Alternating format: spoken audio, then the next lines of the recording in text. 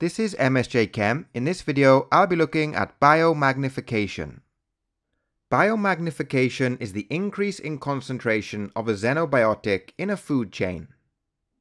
Here we have an example of a food chain. We have a producer, which is the phytoplankton at the bottom, and the top predator, which are the fish-eating birds.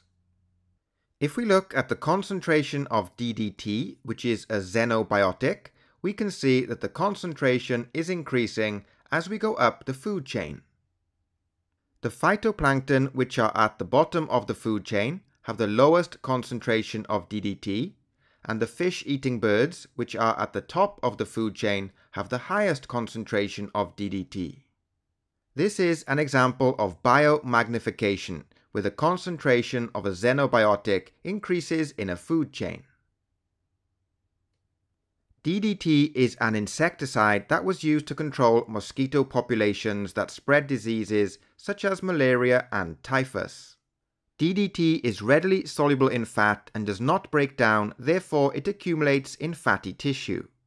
In the 1960s, birds of prey such as ospreys suffered a decline in numbers, which was due to the toxic effects of DDT.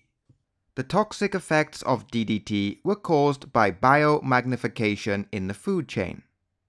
The use of DDT as an insecticide was banned in many countries in the 1970s.